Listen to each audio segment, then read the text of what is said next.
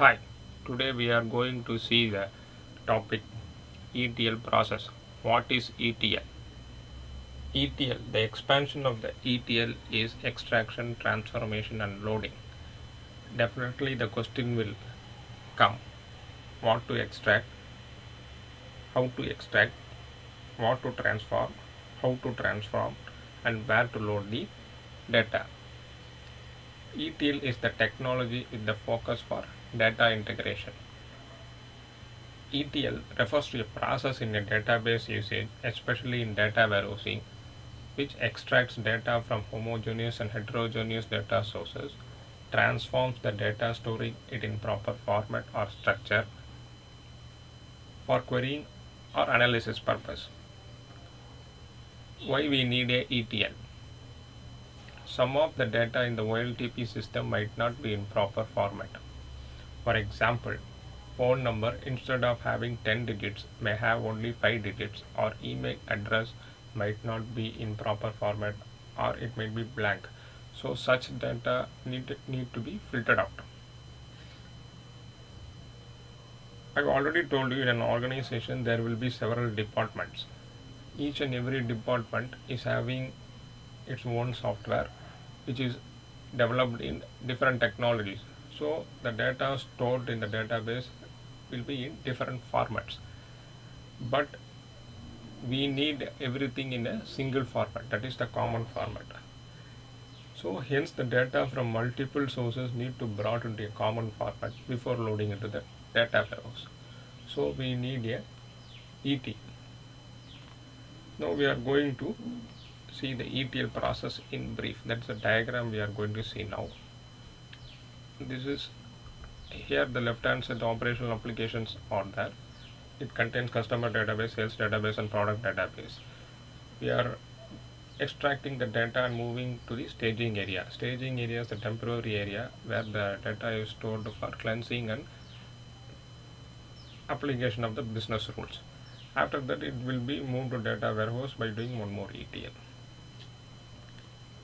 So normally if you in a company, if it is around 40 years or 50 years ongoing companies, they will be using their mainframes, that is the legacy systems. So we need an ETL tool to connect to that type of mainframes also. So what are all the challenges we are going to face, that we will see now. Complexity of the ETL design depends on the complexity of the warehouse. That is the number of OLTP system that has to be extracted, and also the quality of the data in that OLTP. Most of the data warehouse loading will take place during night time only, so that the end users can work during the day on report generation.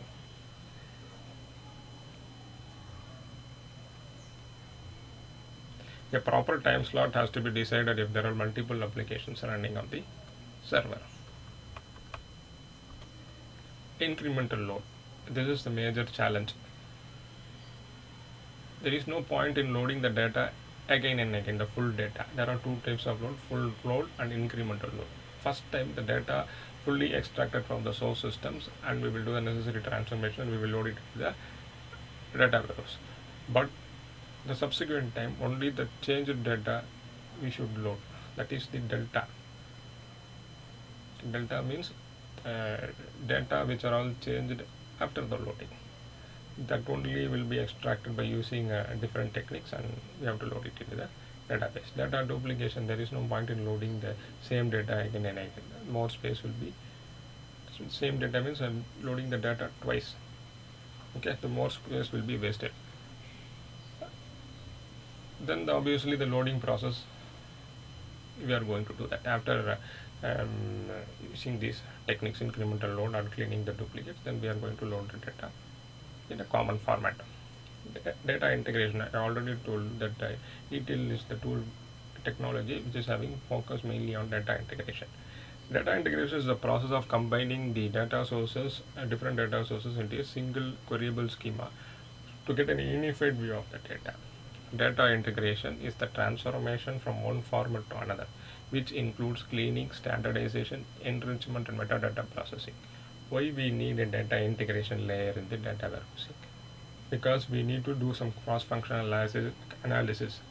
Normally we have to coordinate with the HR department, uh, by the production department, because the incentives, the calculation of the incentives will be done only with the help of the HR department. So cross-functional analysis and finding the correlation, that is mainly we will do it in the scientific applications. Sharing the information, that means the legal or regulatory requirements, example sharing the customer credit information among the banks. Then maintaining the single point of the truth. There is no point in maintaining the multiple versions of the truth. Already we have seen these things in the need of the data warehouse topic. So higher management topping over several departments, we need to know the single picture of the business. Then merger of the business. After merger of one or two companies, more than two companies, or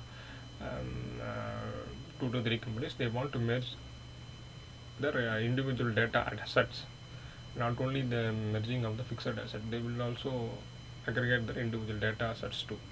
So absence of the data integration layer in the data warehouse will lead to colossal failures.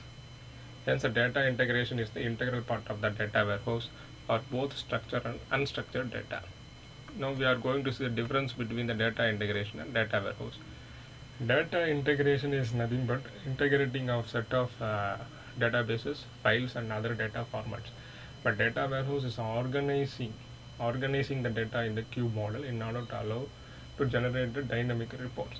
Data integration can be the part of the data warehouse which can be implemented in a company, but data warehouse is one of the approaches in the data integration.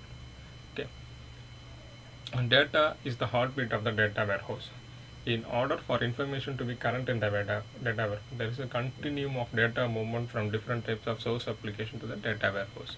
In traditional setup, we are having the processing of data divided into following steps actually: the collection, transportation, cleansing, enrichment and integration. Now we are going to see the multiple techniques to move and process the data. They are ETL, ELT and CDC. ETL is the extraction and transformation loading, the thing what we have seen now. This is the most common approach. The source data is collected from different data generators and processed to an intermediate layer called a staging area. From there, the data is cleansed and business rules will be applied, and then it will be processed into the data warehouse. ELT, that is extraction, loading and transformation. This approach is preferred in the situation where data is agile and very structured in nature and requires minimal integration. CDC, that means the third party application is installed on the source system to collect the changes occurring to the data. That means the changes made to the data only be extracted, not the entire full extract we will be doing every time. On the target side, the same third party application is installed to process the data collected from extract and load it into the data warehouse staging area. The data is then cleansed, enriched and transformed to its final destination within the data warehouse. CDC is very useful for processing the data in near real-time situation where the data availability is critical. Normally the hybrid approach is adopted in the, that means the combination of ETL and the CDC. Extraction is the first step in the process of getting the data into the data warehousing and environment. That extracting means not only just pulling up the data, it's just reading and understanding the source data and copying the data needed into the ETL system for further manipulation. First we are reading and understanding the data, what the ETL does. Then cleansing, that means correcting the misspelling, dealing with missing elements and deduplicating data, parsing in different formats. Then changing the data and adding value to that means enhancing it. The final step of the ETL process is the physical structuring and loading of data into the presentation area. Presentation is areas where data organized, stored and made available for direct querying by the users.